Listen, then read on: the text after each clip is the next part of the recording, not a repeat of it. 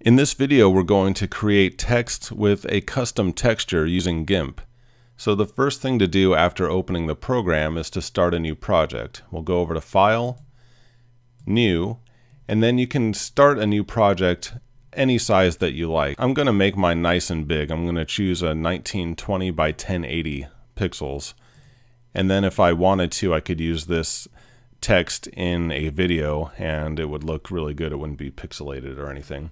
So once you have your canvas, we need to have a picture that we're going to use for the texture of our text. And I found this website called wildtextures.com, and I'll link to it in the description.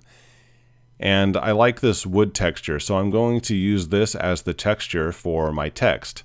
So after you download your picture or find one on your hard drive that you like, you can just drag it into your canvas. And before we go any further, I also want to add an alpha channel to this. And the reason for doing that is because if I delete something and there's no alpha channel, it's just going to have a black background. The alpha channel allows you to have a transparency. So if I delete something, it'll be transparent. And if I make text out of this, I want to have transparency between the letters so that if I put it on top of a video, the video will show through.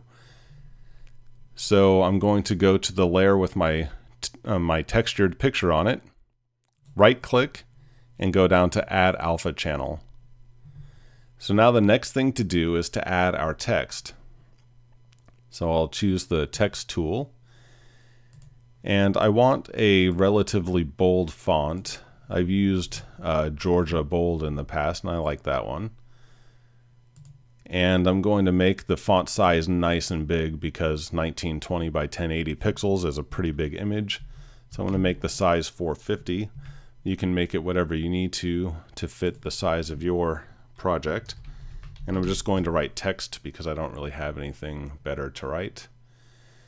And you could center this, but you could also move your text over the part of the texture you like best. I'm going to go ahead and have this line going right through my text.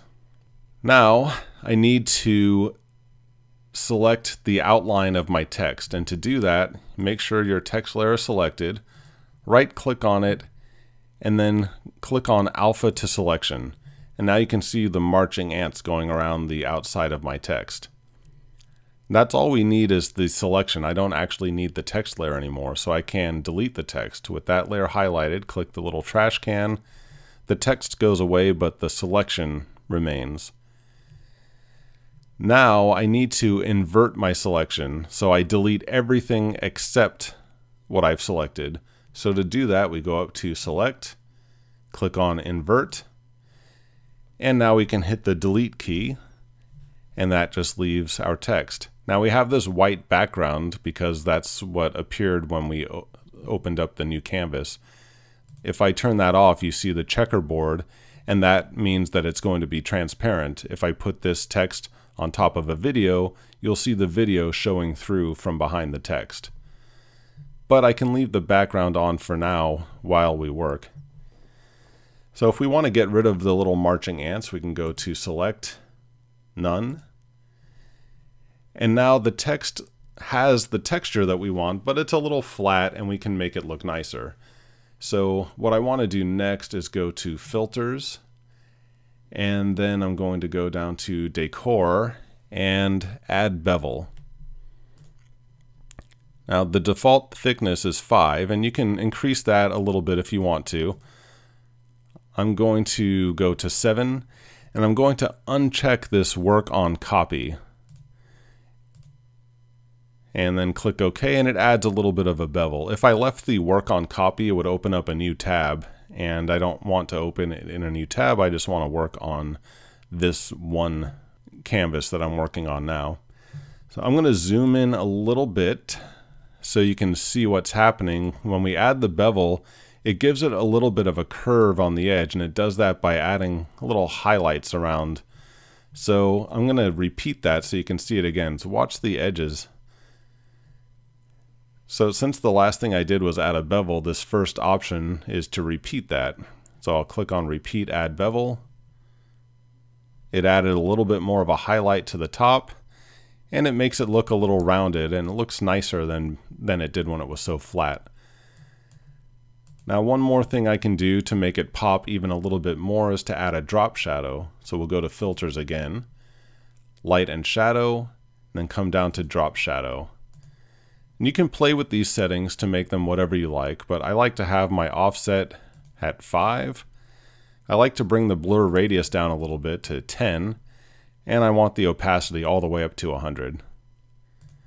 We add a drop shadow, and now that text pops a little bit. So there's our text with a nice texture on it. And if you're going to use this text in another project, you can turn off the background and you can use your crop tool and just cut out around your text. And then you can export that as a PNG. If you export it as a JPEG, you're not going to get a transparency. You'll have a black background behind it. So when you export it, go to Export As. You can call it whatever you want, and make sure it's being saved as a PNG. And then you can click Export. And that's all there is to it.